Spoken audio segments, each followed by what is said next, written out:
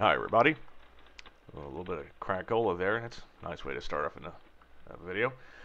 So in this video we are working on the right wingtip still. So in the last video we had trimmed down the edge of the wingtip, and we had test fitted to the wing and actually drilled all the pilot holes for the number 6 screws. As you can see here, what I'm doing is we're now cutting out the hole that the fly LED lights are going to be in. Which, you know, I don't really have a very fancy or very decent jigsaw. I couldn't really do that here. So I just used my drill and a whole bunch of step bits to cut all the holes I needed, and then I'm just using a nice rasp file to finish it off by hand.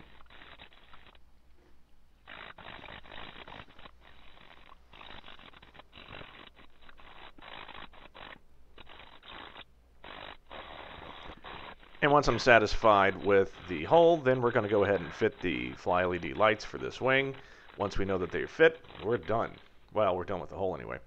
And once the hole is set and we're happy with it, then we can go ahead, put the lens back on top, the nice plexiglass lens that we worked on several videos ago. We will be drilling the test pilot hole for both sides of the tip, using our special number 40 bit that we created by putting it into the drill and running that bit in the drill while holding it up to the edge of the bench grinder to make a nice 60-degree tip. Most of these bits that we have are 135-degree bits, and plexiglass doesn't react well to those. It can shatter, crack. You don't want that, so you want a nice 60-degree bit. Normally you can actually buy plexiglass bits, but why buy one when I've got a bunch of spare old 40s laying around that I can just make. So once you drill those holes through, that's great. You then enlarge them to a number 27 because that's the size of a number 6 screw. You can then use that and one of the nut plates. It's the exact same nut plate that we're using around the edge of the wing tips to hold them into the wing. And then you can put your nut plate on with the squeezer, and then Bob's your uncle.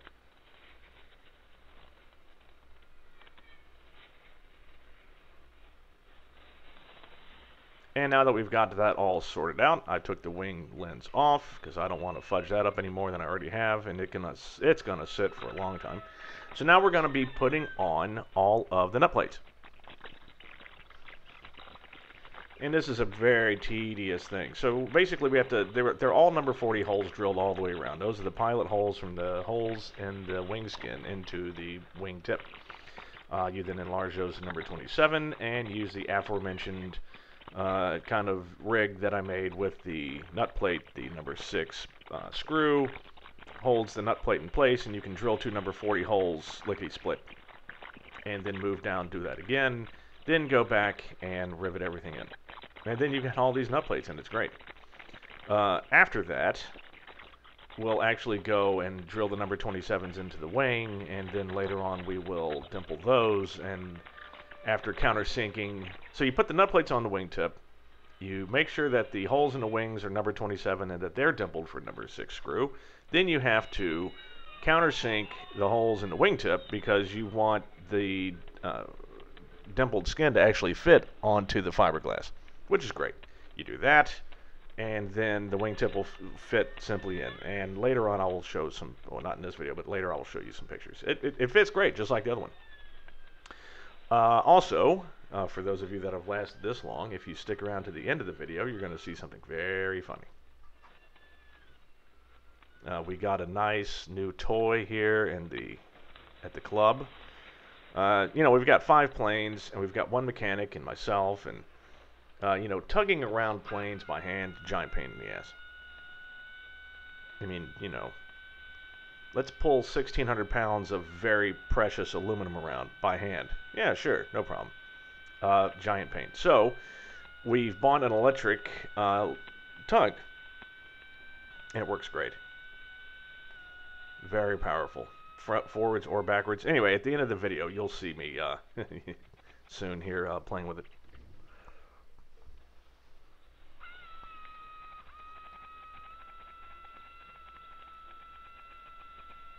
So there I am quickly deburring all the number 40 holes. You don't need to deburr much, so that's where you actually have it so that you can, so that all of the rivets for the nut plates will be flush. It only takes like a split second. So what I did is I actually just did it in the drill, and I put my countersinking bit in the drill, and then it takes like 1 second just to get the right depth. I mean, you saw me just fly through them. It's very simple. Anyway, we're almost done with that. In the next video, you'll see the finalization of putting this on. But now, for your viewing pleasure, here comes me practicing with our tug. So enjoy.